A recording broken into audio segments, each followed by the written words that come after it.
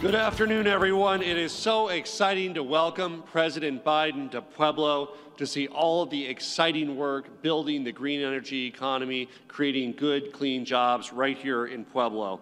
Pueblo really reflects who we are as Coloradans. It's so great to be back here at CS Winds. I got to join CS Wind for the ribbon cutting not too long ago.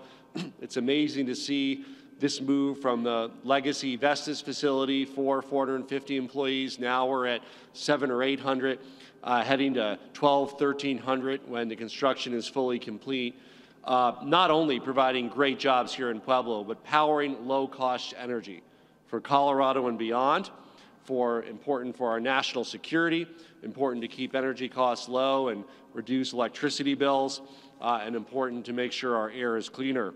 We're proud here in Pueblo that, thanks to Mayor Gradisar's leadership, we can really be examples for others to follow. Historic investments from the Biden administration, supported by Senator Bennett, Senator Hickenlooper. In Colorado, across our state, we have focused on maximizing the impact of this historic one-time federal investment, and that includes the bipartisan infrastructure law, the Inflation Reduction Act.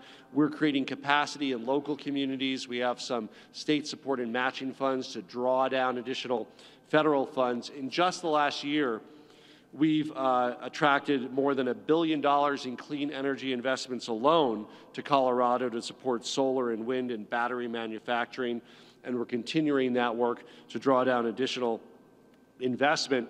We're also so excited that President Biden has prioritized passenger rail, and we know that with investments like IIJA, we'll soon be able to make front-range rail a reality here in Pueblo.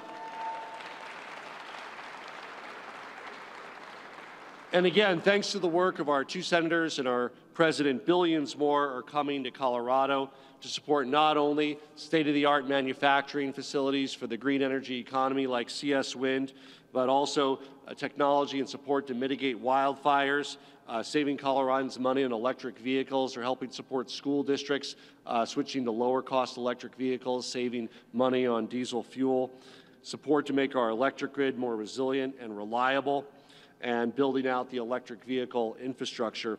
We're pursuing every opportunity we can as a state to attract this historic funding to Colorado. We've come a long way. We know there's a lot of work ahead. With this federal funding, with the partnership with President Biden, the administration, Colorado will continue to push the limits on what's possible, drive innovation here in Pueblo and beyond, creating good jobs for Coloradans and helping to make sure that Colorado is at the very center of powering America's future. Thank you.